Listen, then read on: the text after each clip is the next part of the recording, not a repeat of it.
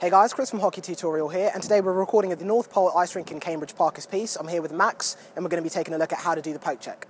So what a poke check is, it's going to be one of those skills that's essential for any defensive player to learn, and it's where you use your stick to poke the puck away from an opponent. So one of the first tips I wanted to give you is when you're going one-on-one with one of the forwards and you're getting ready to poke check them, try to avoid staring directly at the puck. You want to look at their upper body to see which direction they're going to be moving on the ice.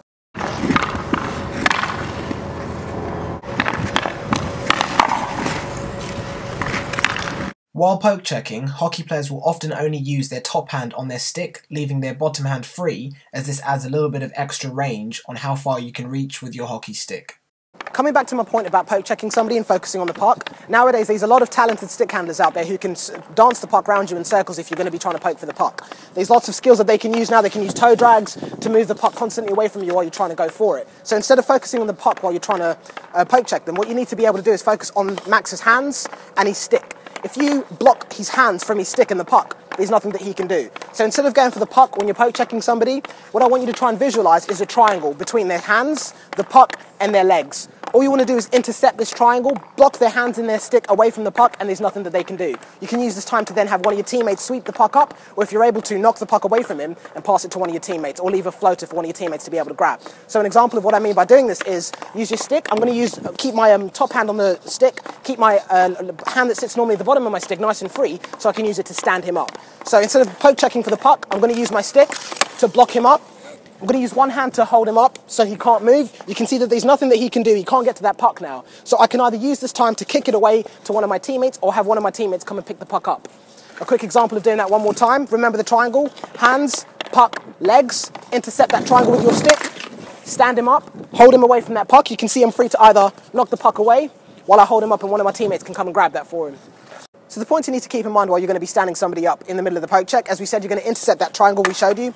You're going to hold them up, and while I'm doing this, you can see that I'm on my inside edges. I'm using these edges of my skates to give me a nice bit of support, and it also means that if I need to, I can push if the player's offering a bit more resistance. You also need to keep the basic points of your athletic stance in mind, which is a nice wide base, skates just over shoulder width apart, because you're going to need the force to be able to push someone. I'm going to be leaning on my inside edges, and I'm going to be keeping fairly low, so I'm on balance. You don't want to be keeping up, trying to stand someone up like this, because you're not going to have any push, and you're going to be off balance. So remember your athletic stance, knees bent, nice low base for a good center of gravity and a good level of control over your own body, so you can have the ability to push someone while you're on the ice. And as we said with this poke checking method that I'm showing you over here, don't be afraid to be creative. So if Max over here used his stick on the other side, obviously me trying to hold him up with this side wouldn't sort of work. So be creative, don't be afraid to switch hands and use your other hand to hold them up.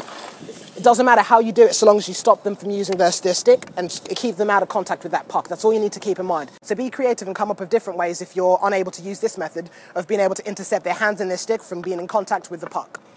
So one of the other tips I can give you if you're going to be poke checking someone is to keep the stick fairly close to your waist as if you're going to be stick handing. So you can see I'm not tending to be all the way out here waiting for the puck to be able to come into my reach so I can try and jab at it. I'm not lurching over too far forward. I'm going to stand fairly straight in my stance, obviously maintaining a good level of balance and control while I'm on the ice, but I'm going to keep the stick fairly close to my body, just in front of my belly button, as you can see over here.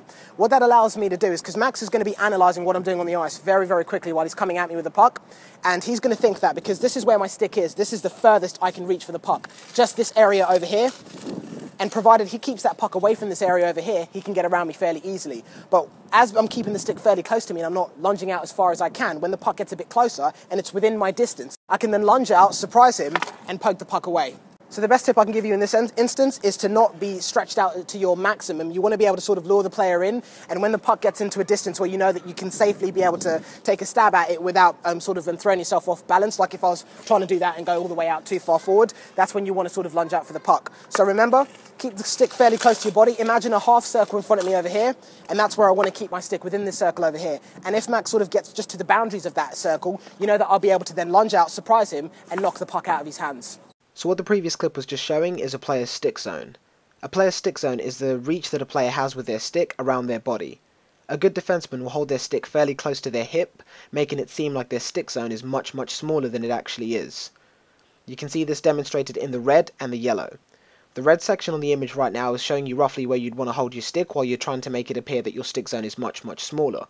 The yellow area is roughly about the space that you have to fully extend out while you're poke checking without being off balance. When an attacking player enters this yellow section you can see shown in the image, you can then surprise them by then extending from the red area into the yellow area and knocking the puck away from their stick. So this has been a quick look at how to poke check. Remember the main tips in mind. Don't focus on the puck, focus on the player's hands and their stick and their upper body. You want to be able to look at what sort of directions they're going to be going in. Thanks for watching, guys, and as always, if you want more tips, be sure to click on hockeytutorial.com and register on the website. We also have a forum page where if you have any questions that you'd like to ask, that's the best place to post them so you can get a nice quick response from one of the hockey players on the website or from myself as well. Be sure to follow me on Twitter and the Facebook page, which will be down below, so you can stay in contact with all of the latest content and also any giveaways or promotions that we might be doing at the time. This is Max and Chris, recording here at the North Pole in Cambridge, Parker's Piece. Thanks for watching, guys, and a massive thanks to the North Pole for allowing us to record at this ice rink once again. Thanks a lot, guys, and take care till next time.